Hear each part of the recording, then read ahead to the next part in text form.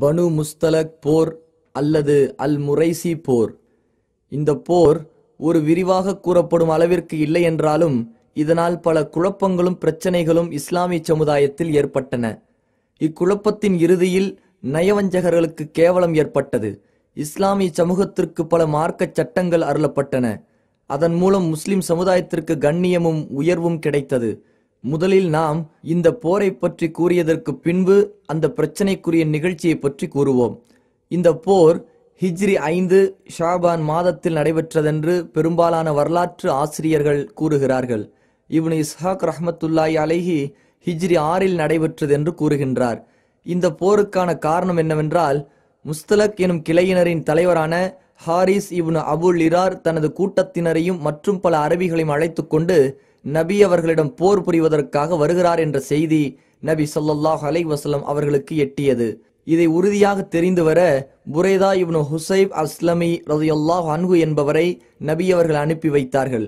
அவர் Harris இப்னு அபுல் இராரை வழியில் சந்தித்து விவரம் அறிந்து நபி அவர்களிடம் வந்து செய்தியை கூறினார்.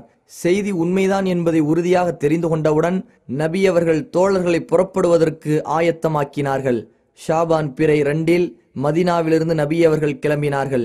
இதுவரை எப்போதும் கலந்து கொள்ளாத நயவஞ்சகர்களின் ஒரு கூட்டம் நபி அவர்களுடன் புறப்பட்டது. நபி ஸல்லல்லாஹு அலைஹி வஸல்லம் இந்த போருக்கு செல்லும் போது மதீனாவில் ஸைத் இப்னு ஹாரிசாவை பிரதிநிதியாக நியமித்தார்கள். சிலர் பிரதிநிதியாக நியமிக்கப்பட்டது அபூதர் என்றும் கூறுகிறார்கள்.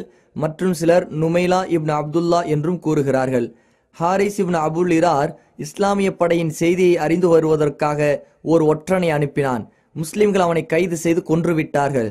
ஹாரிஸ் இப்னு இராருக்கும் அவனுடன் இருந்தவர்களுக்கும் நபி ஸல்லல்லாஹு அலைஹி வஸல்லம் அவர்கள் தங்களின் ஒற்றர்களை கொன்றுவிட்டார்கள், மேலும் தங்களை நோக்கி விரைந்து வருகிறார்கள் என்ற செய்தி கிடைத்தவுடன் அவர்களுக்கு கடுமையான அச்சம் ஏற்பட்டது.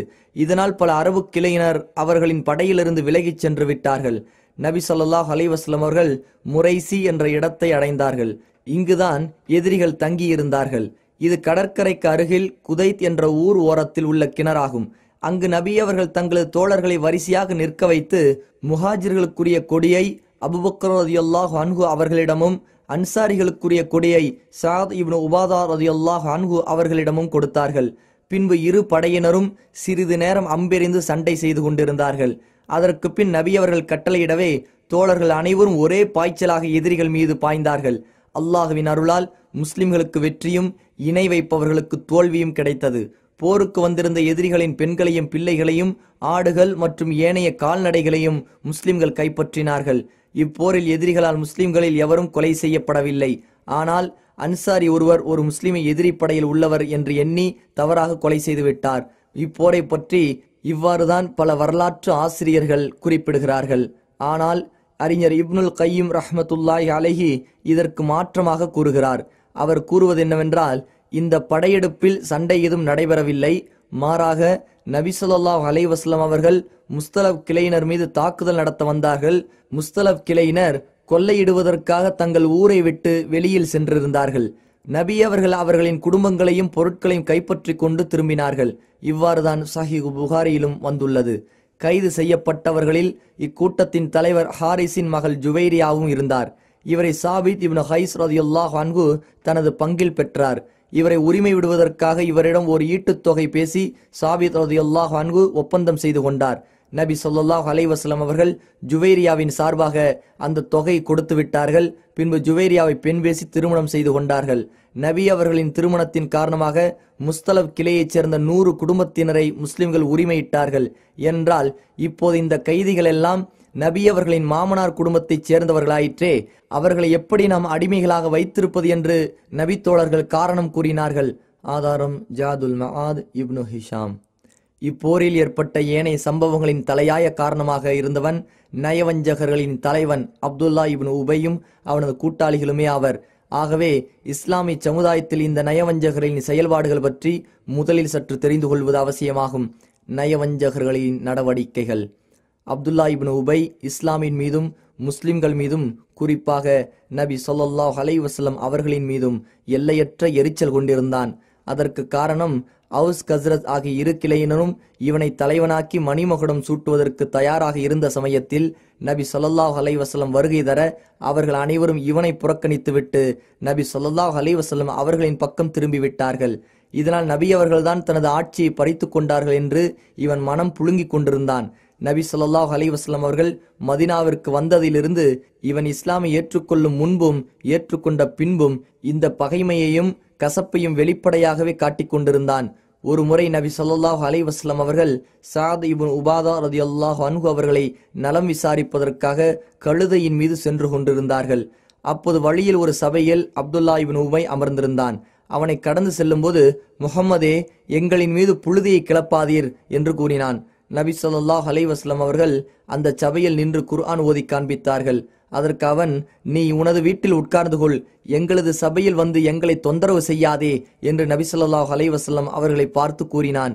இது அவன் இஸ்லாமை ஏற்றுக்கொள்வதற்கு முன்பு நடந்த நிகழ்ச்சியாகும். ஆதாரம் சஹீஹ் அல்-புகாரி, சஹீஹ் முஸ்லிம், இப்னு ஹிஷாம். பத்ரு போருக்கு பின் இவன் இஸ்லாமை ஏற்றுக்கொண்டான்.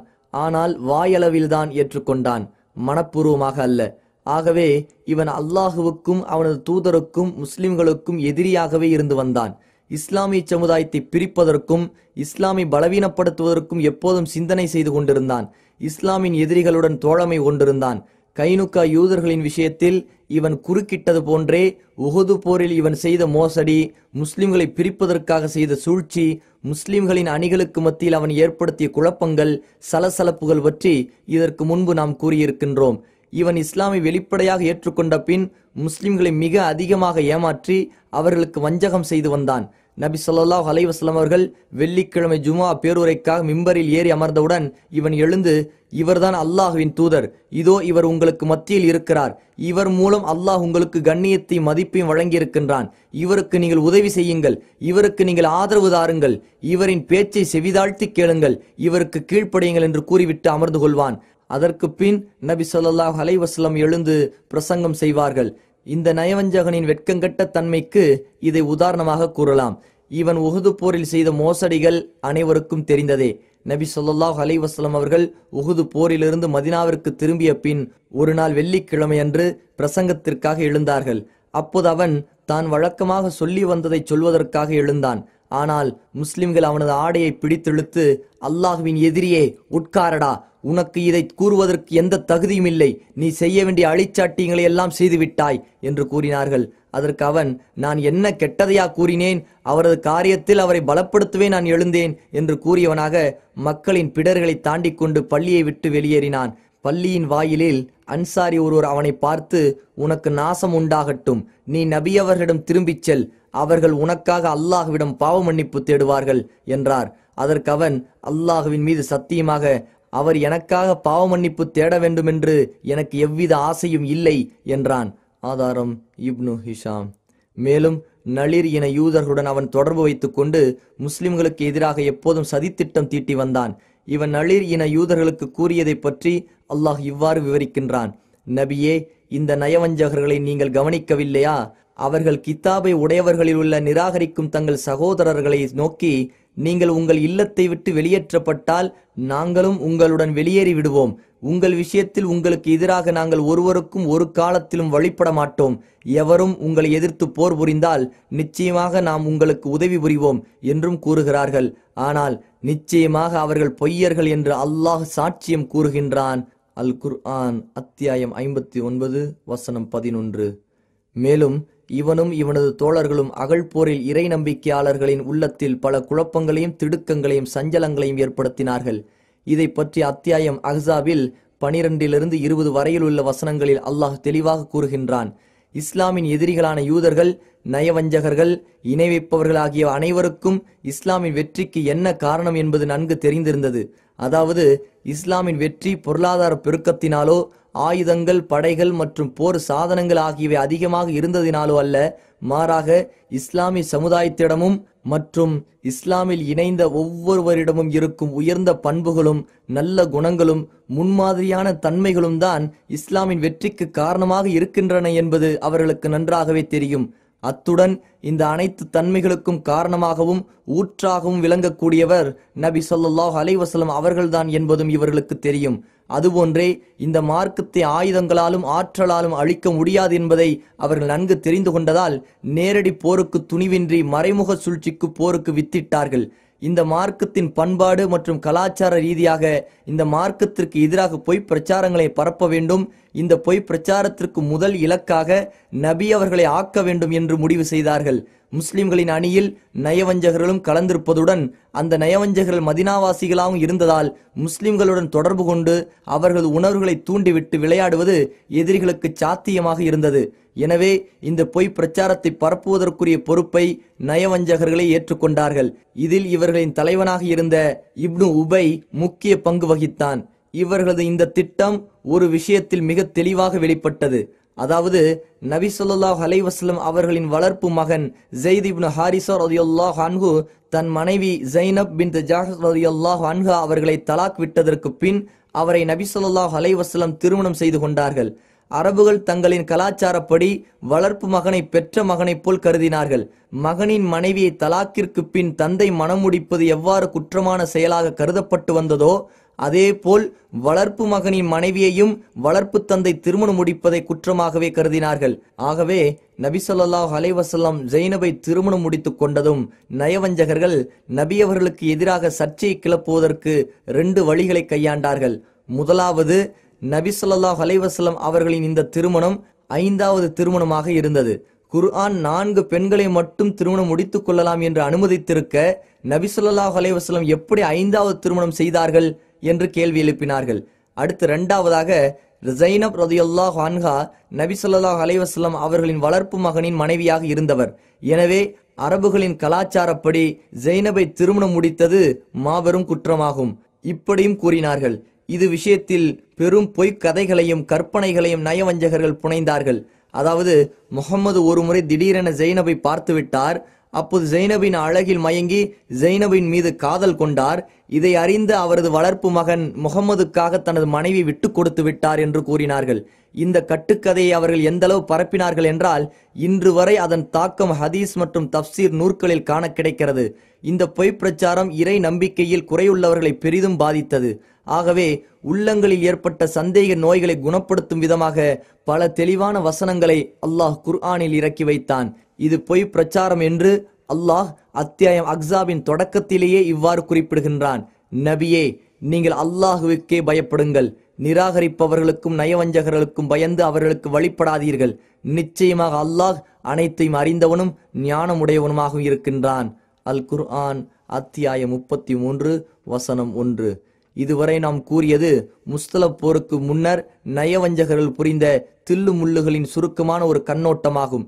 இவை அனைத்தையும் நபி ஸல்லல்லாஹு அலைஹி வஸல்லம் அவர்கள் மிக பொறுமையுடனும் நளினத்துடனும் நுட்பத்துடன் எதிர்கொண்டு சகித்து வந்தார்கள்.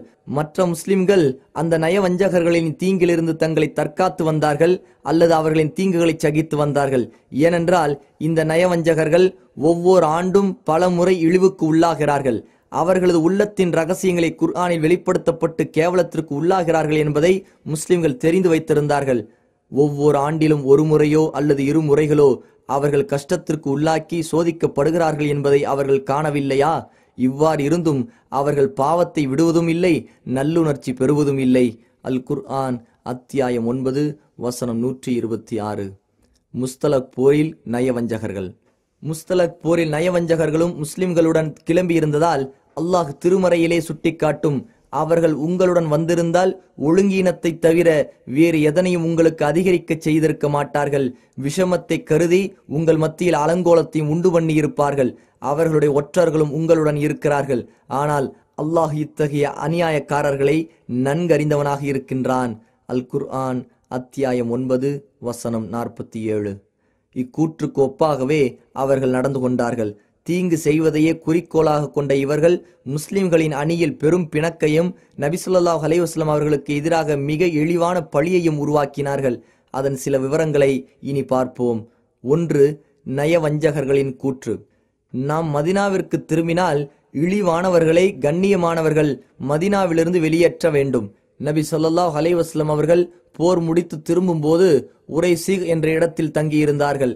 அப்போது தண்ணீர் நிரப்பிக்கொள்ளும் ஓர் இடத்தில் முஹாஜிர்களில் ஜஹ்ஜாக் அல் கிஃபாரி என்பவரும் அன்சாரிகளில் கினான் இப்னு வபர் அல் ஜுஹனி என்பவரும் சண்டை செய்து கொண்டார்கள். அப்போது ஜுஹனி, அன்சாரிகளின் கூட்டமே உதவிக்கு வாருங்கள் என்றார். ஜஹ்ஜாக், முஹாஜிர்களின் கூட்டமே உதவிக்கு வாருங்கள் என்றார். இக்கூச்சலை கேட்ட நபி ஸல்லல்லாஹு அலைஹி வஸல்லம் அவர்கள், நான் உங்களுக்கு மத்தியில் இருக்கும்போது இவ்வாறு அறியாமைக்கால வார்த்தைகளையா பயன்படுத்துகிறீர்கள்? இதை விட்டு விடுங்கள், இது மிக அசுத்தமானது என்று எச்சரித்தார்கள். இந்த செய்தி அப்துல்லா இப்னு உபை இப்னு சலூலுக்கு எட்டியது. இதனால் அவன் கோபமடைந்தான். அவனுடன் அவனது இனத்தவரில் சிலர் இருந்தார்கள். அவர்களில் மிகச் சிறிய வயதுடைய ஸைத் இப்னு அர்கம் என்பவரும் இருந்தார். அப்போது அப்துல்லா இப்னு உபை, இப்படியா அவர்கள் செய்தார்கள்? நமக்கு வெறுப்பூட்டி விட்டார்கள். நமது ஊருக்கு வந்த வந்தேரிகள் நம்மையே மிகைத்து விட்டார்கள். அல்லாஹுவின் மீது சத்தியமாக நமக்கும் அவர்களுக்கும் உள்ள உதாரணம், உனது நாயை நல்ல கொழுக்க வளர்ப்பாயாக, அது இறுதியில் உன்னையே தின்றுவிடும்.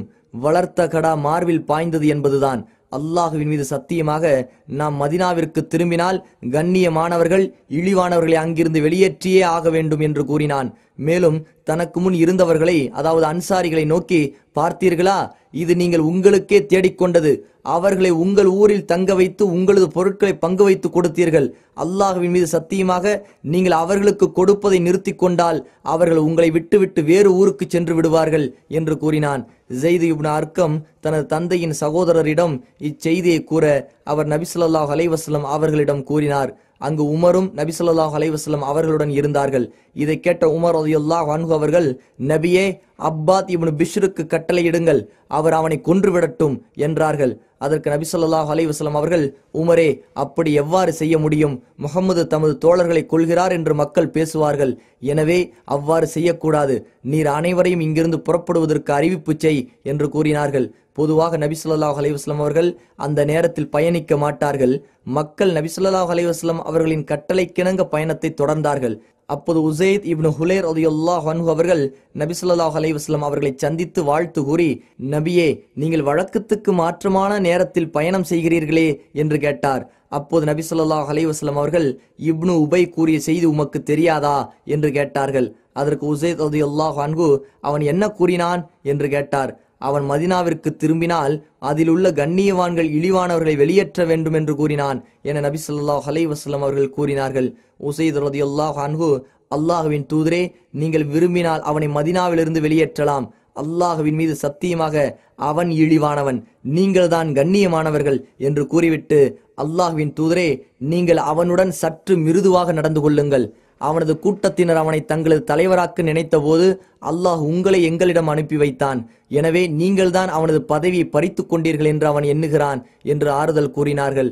அதற்கு பின் நபி ஸல்லல்லாஹு அலைஹி வஸல்லம் அவர்கள் மக்களை அழைத்து கொண்டு மாலை வரை பயணம் செய்தார்கள். பயணத்தில் எங்கும் ஓய்வெடுக்காமல் அன்று இரவிலிருந்து மறுநாள் முற்பகல் வரை தொடர்ந்து பயணம் செய்தார்கள். அதற்கு பின் மக்களுக்கு ஓய்வெடுக்க அனுமதி கொடுத்தார்கள். கடுமையான களைப்பின் காரணமாக மக்கள் இறங்கியவுடன் அயர்ந்து தூங்கிவிட்டார்கள். இவ்வாறு நபி அவர்கள் செய்ததற்கு காரணம் மக்கள் வேறு எந்த பேச்சிலும் ஈடுபடக்கூடாது என்பதற்காக இருக்கலாம். நபி ஸல்லல்லாஹு அலைஹி வஸல்லம் அவர்களிடம் ஸைத் இப்னு அர்கம் இச்செய்தியை கூறிவிட்டார் என்ற விவரம் அப்துல்லா இப்னு உபைக்கு தெரிய வந்தது. உடனே அவன் நபி அவர்களை சந்தித்து தான் அப்படி எதுவும் பேசவில்லை என்று சத்தியம் செய்து கூறினான். நபி ஸல்லல்லாஹு அலைஹி வஸல்லம் அவர்களுடன் இருந்த சில அன்சாரிகள், அல்லாஹுவின் தூதரே, ஸைத் சிறுவர், அவர் சரியாக விளங்கி இருக்க மாட்டார். இப்னு உபை கூறிய சொல்லை அச்சிறுவருக்கு சரியாக நினைவில் வைக்க தெரியாது. எனவே இப்னு உபை கூறுவதை நீங்கள் ஏற்றுக்கொள்ளுங்கள் என்றார்கள். இது தொடர்பாக ஸைத் இப்னு அர்கம் அவர்களே கூறுகிறார்கள், மக்கள் என்னை பொய்யர் என்று கூறியதால் எனக்கு இதுவரை ஏற்பட்டிராத பெரும் கவலை ஏற்பட்டு நான் எனது வீட்டிலேயே உட்கார்ந்து கொண்டேன். அந்த நிலையில் எனது கூற்றை உண்மைப்படுத்தி குர்ஆனில் அத்தியாயம் 63 1 முதல் 8 வரை உள்ள வசனங்களை அல்லாஹ் இறக்கினான். ஸைத் இப்னு அர்கம் ரலியல்லாஹு அன்ஹு கூறுகிறார்கள், இந்த வசனங்களை நபி ஸல்லல்லாஹு அலைஹி வஸல்லம் அவர்களுக்கு அல்லாஹ் இறக்கி வைத்தவுடன் அவர்கள் என்னை அழைத்து இவற்றை ஓதி காண்பித்து அல்லாஹ் உன்னை உண்மைப்படுத்தி விட்டான் என்று கூறினார்கள். ஆதாரம் சஹீஹ் அல்-புகாரி, சஹீஹ் முஸ்லிம். நயவஞ்சகனான அப்துல்லா இப்னு உபைக்கு ஒரு மகன் இருந்தார். அவரது பெயரும் அப்துல்லாஹ் தான். இவர் சிறப்புமிக்க நபித்தோழர்களில் ஒருவராக இருந்தார். இவர் தனது தந்தையின் செயல்களை பற்றி தெரிந்தவுடன் அவனிடமிருந்து விலகி கொண்டார். முஸ்லிம்கள் மதினாவுக்கு திரும்பிய போது மதினாவின் நுழைவாயிலில் தனது வாளை உருவியவராக இவர் நின்று கொண்டார்.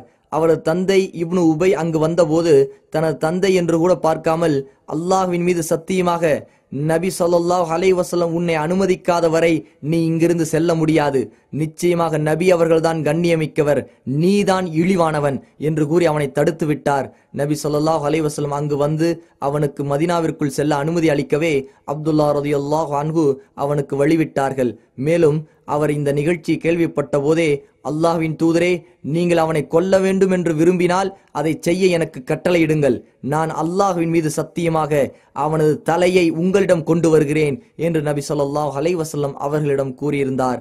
ஆதாரம் இப்னு ஹிஷாம். இரண்டாவது அவதூறு சம்பவம். இந்த போரில்தான் இட்டுக்கட்டப்பட்ட அந்த சம்பவம் நடைபெற்றது. அதன் சுருக்கம் என்னவென்றால், நபி ஸல்லல்லாஹு அலைஹி வஸல்லம் பயணத்தில் மனைவிமார்களில் யாரை உடன் அழைத்துச் செல்வது என சீட்டு குலுக்கி போடுவது வழக்கம். அவ்வாறே இந்த பயணத்தில் ஆயிஷா ரலியல்லாஹு அன்ஹா அவர்களின் பெயர் வரவே அவரை தன்னுடன் அழைத்துச் சென்றார்கள். போர் முடிந்து திரும்பிக் கொண்டிருந்த போது படைகளுடன் ஒரு இடத்தில் தங்கினார்கள்.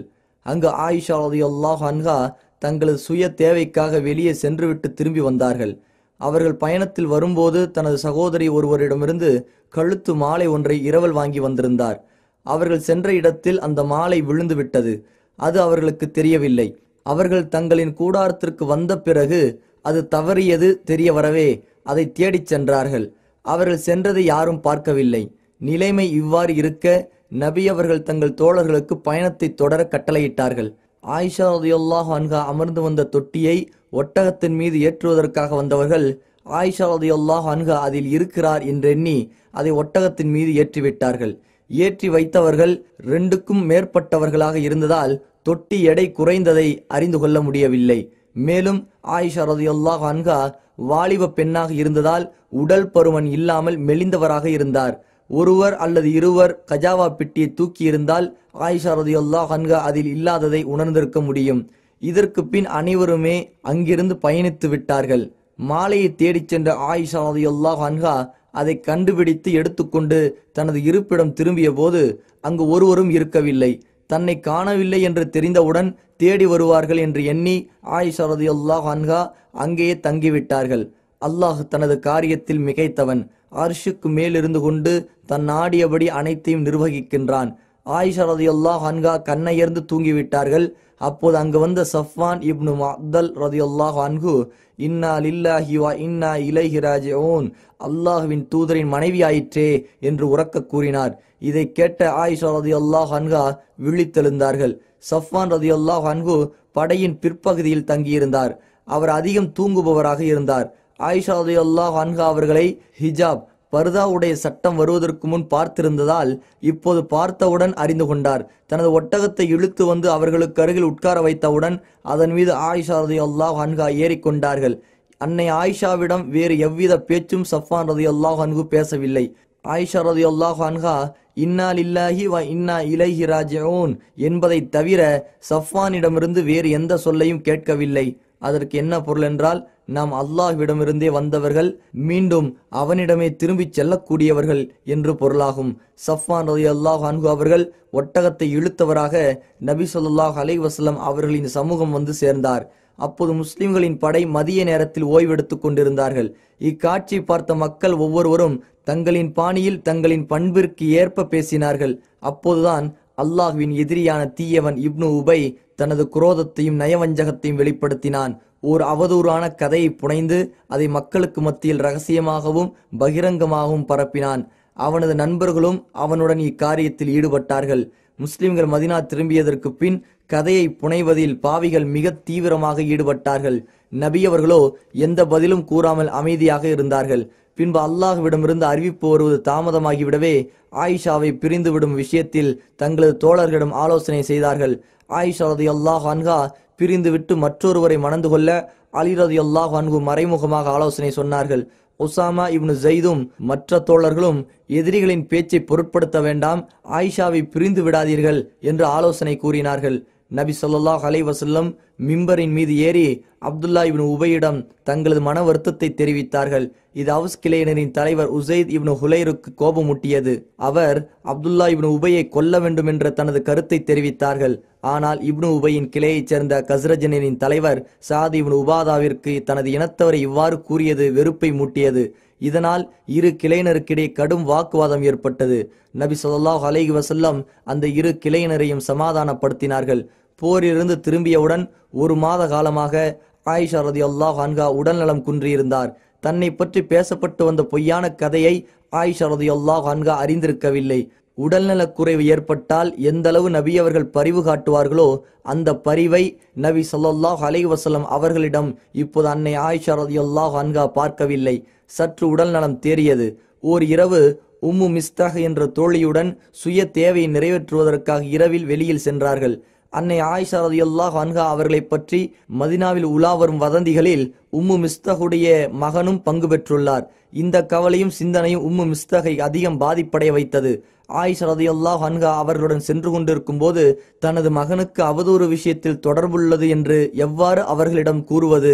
இதே குழப்பத்தில் மனம் உழன்று கொண்டிருக்கும் போது உம்மு மிஸ்தக் ரலியல்லாஹு அன்ஹா தன்னுடைய ஆடையால் தடுக்கி கீழே விழுந்தார். அப்போது தன்னை அறியாமலேயே அவர்கள் தனது மகனை திட்டினார்கள். நீ கீழே விழுந்ததற்கு உன் மகனை ஏன் திட்டுகிறாய் என்று ஆயிஷா ரலியல்லாஹு அன்ஹா வினவிய போது உம்மு மிஸ்தக் ரலியல்லாஹு அன்ஹா ஆயிஷா அவர்களை பற்றி மக்களிடையே பரப்பப்பட்டுள்ள அவதூறுகளை கூறினார். உம்மு மிஸ்தாஹ் ரலியல்லாஹு அன்ஹா செய்தியை கூறிய உடனேயே ஆயிஷா ரலியல்லாஹு அன்ஹா வீட்டிற்கு திரும்பினார்கள். தனது பெற்றோர்களிடம் சென்று செய்தியை உறுதியாக தெரிந்து வர நபி ஸல்லல்லாஹு அலைஹி வஸல்லம் அவர்களிடம் அனுமதி கேட்டார்கள்.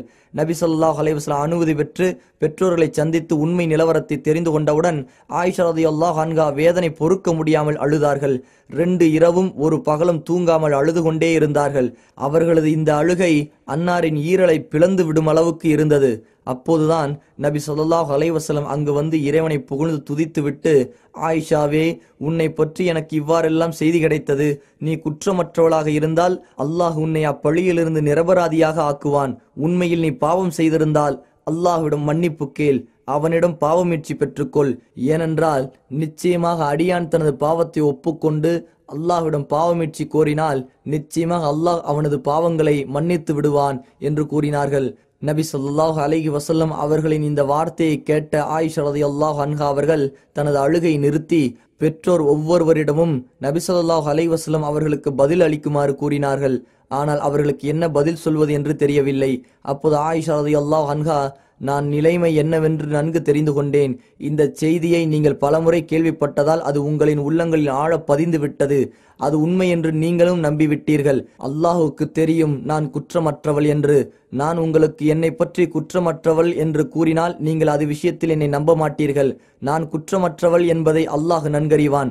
ஆனால் நான் இவ்விஷயத்தை ஒப்புக்கொண்டால் மட்டும் நீங்கள் என்னை நம்பி விடுவீர்கள். அல்லாஹ்வின் மீது சத்தியமாக எனக்கும் உங்களுக்கும் யூசுப் நபியின் தந்தை யாக்கூப் அலைஹிஸ்ஸலாத்து வஸ்ஸலாம் கூறிய, ஆகவே அந்த துக்கத்தை சகித்துக் கொள்வதுதான் நன்று.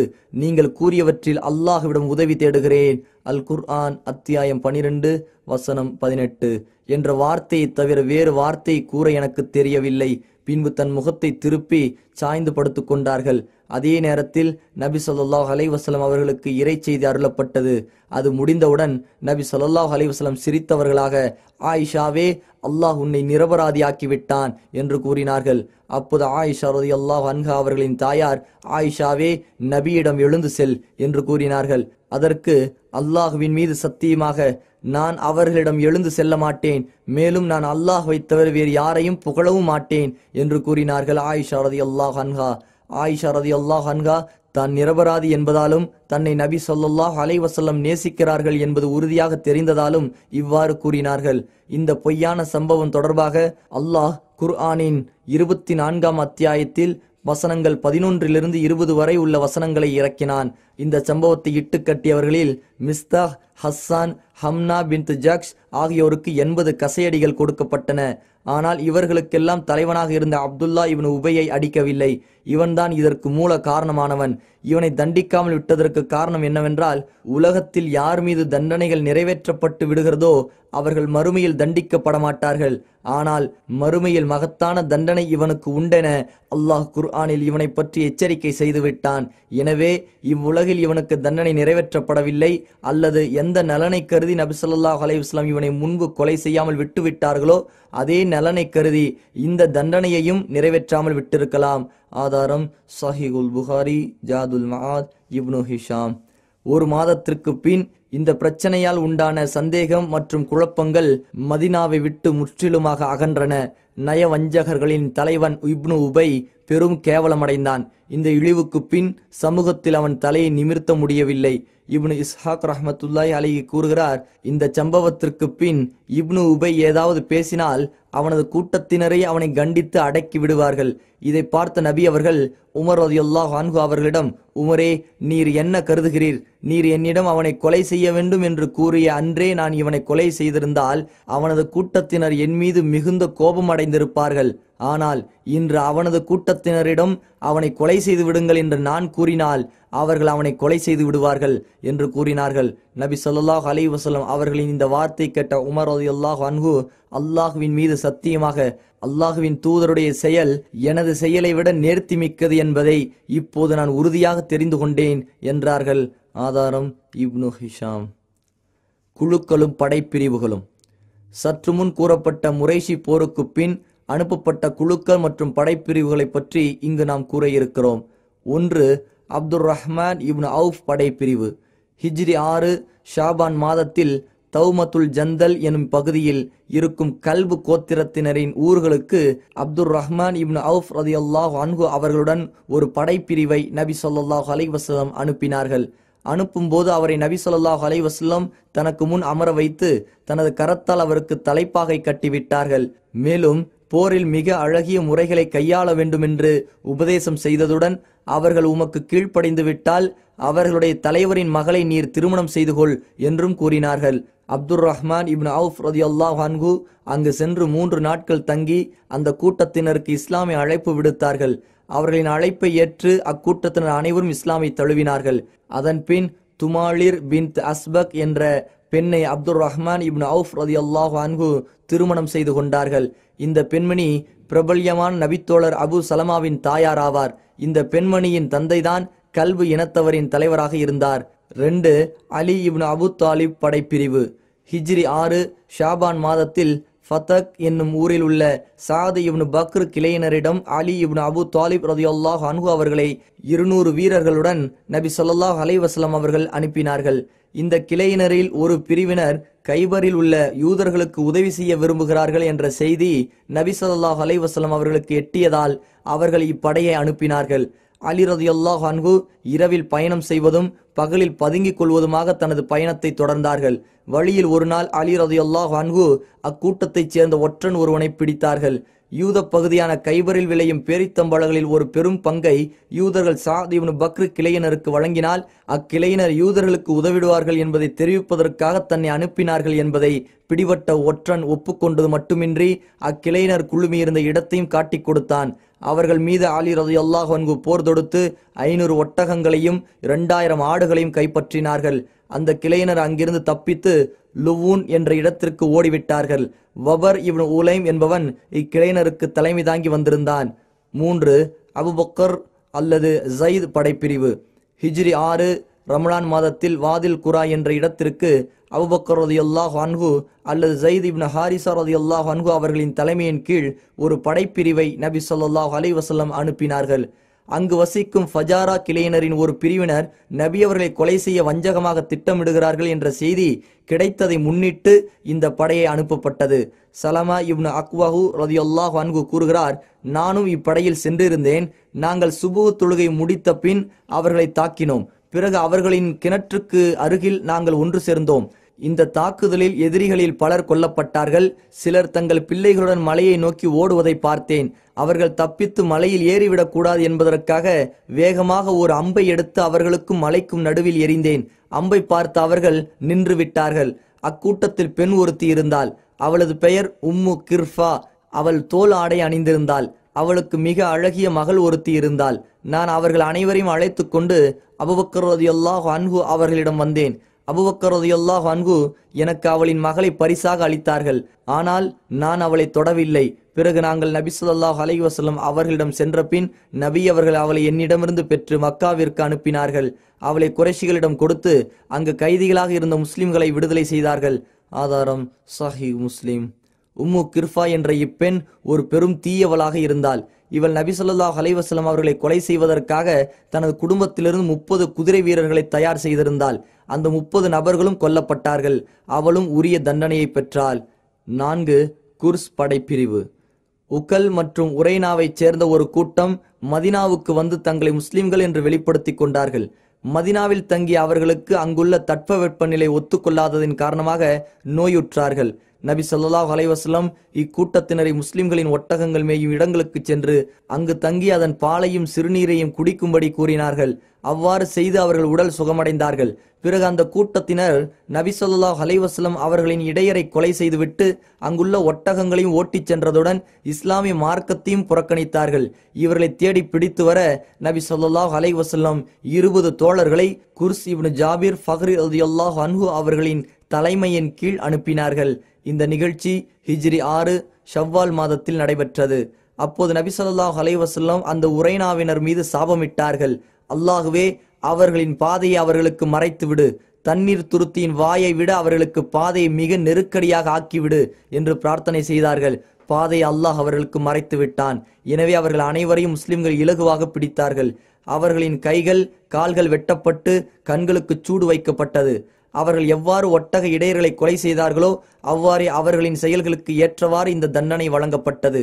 அதன் பின் அவர்களை மதினாவின் வெளியில் விவசாய களத்தில் இதே நிலையில் விடப்பட்டது. அனைவரும் செத்து மடிந்தார்கள். ஆதாரம் ஜாதுல் மஆத். இந்த நிகழ்ச்சி சஹீஹுல் புகாரியில் விவரமாக அறிவிக்கப்பட்டுள்ளது. மேற்கூறப்பட்ட சம்பவங்களுடன் வரலாற்று ஆசிரியர்கள் மற்றொரு படைப்பிரிவின் நிகழ்ச்சியையும் குறிப்பிடுகிறார்கள். அதாவது, அபு சுஃபியான் தன்னை கொலை செய்ய ஒரு கிராம அரபியை அனுப்பியிருக்கிறார் என்ற செய்தி அறிந்தவுடன் நபி அவர்கள் அம்ரு இப்னு உமையா லம்ரி மற்றும் சலமா இப்னு அபு சலமா ஆகிய 2 தோழர்களையும் அபு சுஃபியானை கொலை செய்ய அனுப்பினார்கள். ஆனால் இந்த நோக்கத்தில் எவரும் வெற்றி அடையவில்லை. இந்த நிகழ்ச்சி ஹிஜ்ரி 6 ஷவ்வால் மாதம் நடந்தது. மேற்கூறப்பட்ட அனைத்து சிறிய பெரிய சம்பவங்கள் அகழ் மற்றும் குறைலா போர்களுக்கு பின் நடைபெற்றவையாகும். இவற்றுள் எதிலும் கடுமையான சண்டை ஏதும் ஏற்படவில்லை. சில சம்பவங்களில் சிறிய மோதல்கள் மட்டும் ஏற்பட்டன. சுற்று வட்டார நிலைமைகளை அறிந்து வருவது அல்லது அடங்காமல் இருந்த கிராம அரபிகளையும் எதிரிகளையும் அச்சுறுத்தி சட்ட ஒழுங்கை நிலைநிறுத்துவது ஆகியவையே அனுப்பப்பட்ட படைப்பிரிவுகளின் நோக்கமாக இருந்தது. நிலைமைகளை நன்கு ஆராய்ந்து பார்க்கும் பொழுது நமக்கு தெரிய வருவது என்னவென்றால், அகழ்போருக்கு பின்பு முஸ்லிம்களின் நிலைமை முன்னேற்றம் கண்டது. இஸ்லாமுடைய எதிரிகளின் நிலைமைகளும் அவர்களின் ஆற்றல்களும் சரியத் தொடங்கின. இதனால் இஸ்லாமிய அழைப்பு பணியை அழிக்க வேண்டும், அதன் பலத்தை குறைக்க வேண்டும் என்ற கொஞ்ச நஞ்ச ஆசையும் இறை மறுப்பாளர்களுக்கு எஞ்சியிருக்கவில்லை. ஆகவே இஸ்லாமின் மூலம் ஆற்றலை ஏற்று அதற்கு பணிந்து அரபு தீபகற்பத்தில் இஸ்லாம் நிலை பெறுவதை ஏற்றுக்கொள்வது தவிர அவர்களுக்கு வேறு வழி இல்லாமல் போய்விட்டது. இஸ்லாமின் இந்த முன்னேற்றத்தை ஹுதைபியா உடன்படிக்கை மூலம் நாம் மிக தெளிவாக விளங்கிக் கொள்ளலாம்.